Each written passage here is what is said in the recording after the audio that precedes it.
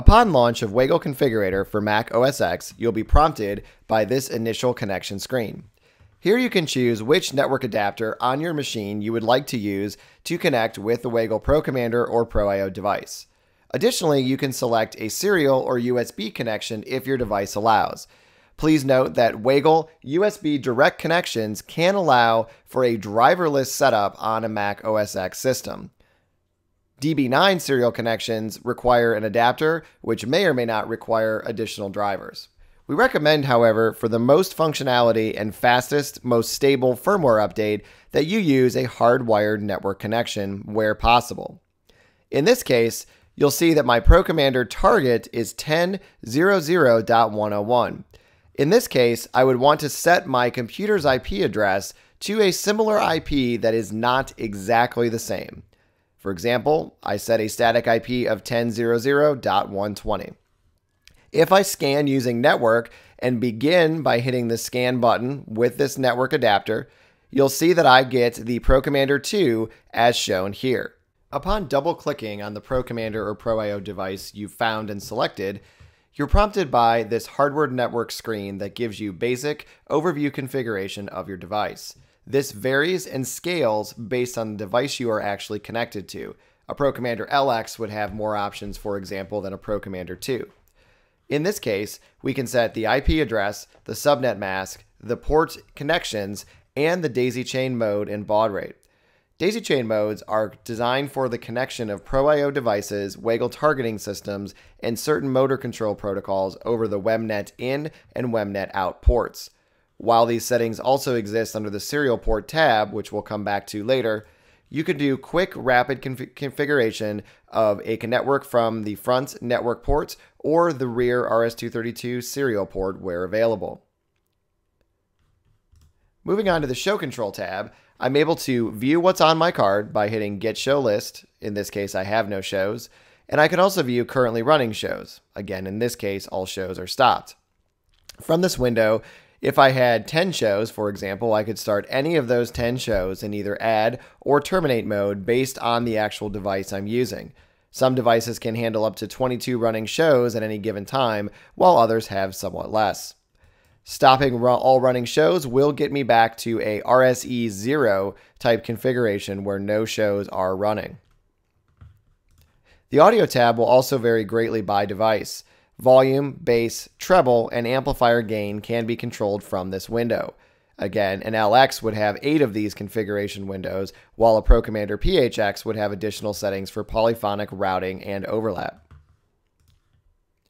The DMX Control tab has settings for the DMX merger, settings of LTP, HTTP, change status, add status, combined status, or show/card priority.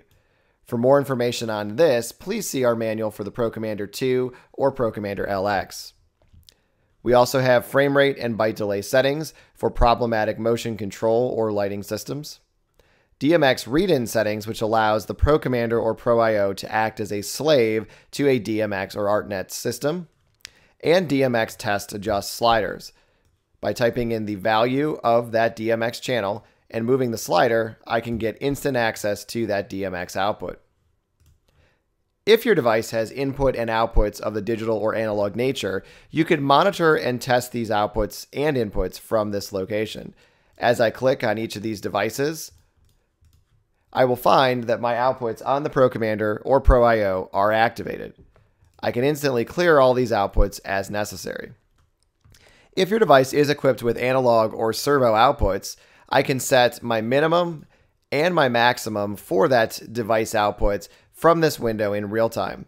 By moving the slider, I can get to the device value for inputs, for minimum and for maximum, and simply click on this to get it to actually reflect that scale.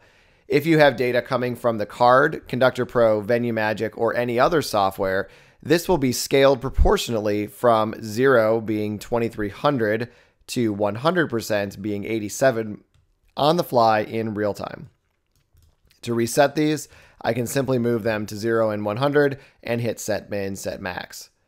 The invert checkbox will invert this at a hard code level so that 0 is 100 and 100 is 0. This is stored in the EEPROM of the ProCommander or ProIO device. Inputs, as shown here, will display any of the digital inputs as they come in real time. Real-time analog monitoring is not currently available in Weigl Hardware Configurator for any platform. Should your device have SMPTE timecode input, checking this enable timecode will read any inbound timecode signal that is available to the device. Please note that Weigl PHX and LX devices do have built-in timecode readers, whereas ProCommander 2 requires additional hardware. The Serial Ports tab also scales by device. The ProCommander ES does not have serial ports, while the ProCommander LTC has up to 8. The serial driver mode is access to any of the Weigl serial device drivers that are available. Nanotech, Dynamixel, IAI, RS-485 General, and the Weigl Interactive Targeting System are some examples. Please note that most drivers also require you setting this baud rate appropriately. If you do not find your baud rate here, you can also type this in by hand in the Weigl console command control here. Variables are available on all ProCommander devices as well as the ProIO remote. To access variables, clicking on the Variable tab and selecting Monitor Variables will provide you an update every 1 second as to the status of any variable in the system. By default, the variables are numbered 1 through 100, with 1 through 70 being RAM variables reset to 0 on power cycle, and 71 through 100 as EEPROM variables, which are stored indefinitely. Additionally, for troubleshooting, you can check the Load Titles from Variable and provide on the SD card of the ProCommander device a CSV file that actually links your variable numbers to actual real name variable titles. This is useful for troubleshooting without having to refer back to an external number chart. Finally, if we go back to the Show Controls tab, we've noticed that now our available shows have populated, which I can refresh by hitting Get Show List. In this case, there are no shows. If I put in my SD card and recycle, now I actually have 1 through 10 and a default look around show. You'll see here that in real time I can see the status of the show, and if I have a device capable of playing more than one show, I can add additional shows on top of this simply by adding the show number and pressing the Add button. I can interrupt these at any time by selecting a new show and hitting Terminate.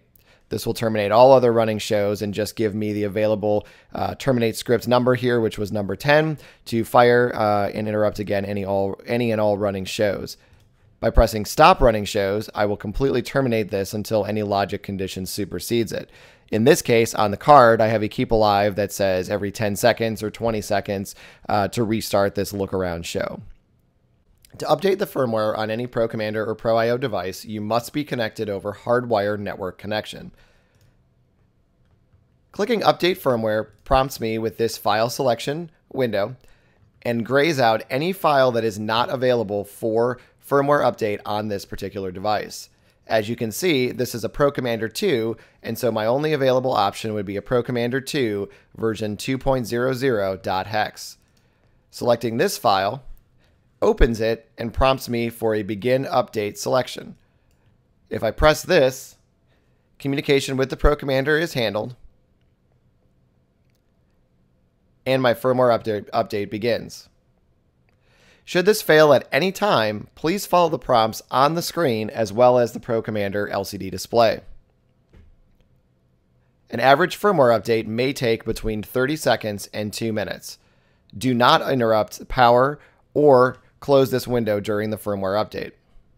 Doing so could damage the internal bootloader.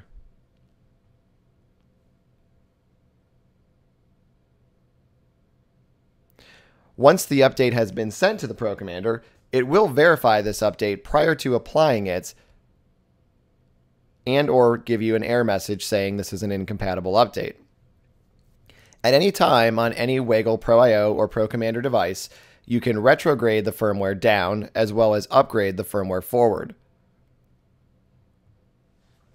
And in this case, the firmware update was complete. And I usually want to check this to make sure that the number I added is the number that is now the current version. In this case, it was 2.0, and previously you would have noticed it was 2.17. Finally, let's revisit connecting to a ProCommander or ProIO device over serial. Back at this window, you'll notice that I could select a serial or network adapter and scan across that entire bus. I found over serial, which in this case is actually a direct USB connection from my Mac to my ProCommander 2. And selecting this does create a connection over the USB port. As mentioned earlier, most ProCommander and ProIO devices in conjunction with an up-to-date Mac OSX computer do not require any drivers to perform this operation. This is particularly useful on a ProIO device versus a ProCommander where there are no onboard hardware controls to set the IP address. Connecting over USB allows you a direct path to change the IP, subnet, or port so that you can see the device from your Mac without actually changing the network configuration. For example, if my Mac was in the 192.168 range, I could easily change this over over USB before having to make an IP connection. You will notice, however, that some devices do not support every function over serial. Most of these are limited to real-time reporting, such as the Show Controls tab, the SMPTE tab, and the Variables tab. For these functions, you will need to be connected over network to see these options activate. However, the majority of the primary setup and test and adjust options are available over this USB or serial connection. This concludes the tutorial for Weigl Configurator for Mac OS X. For additional questions, please visit faq.weigl.support or email us for additional information.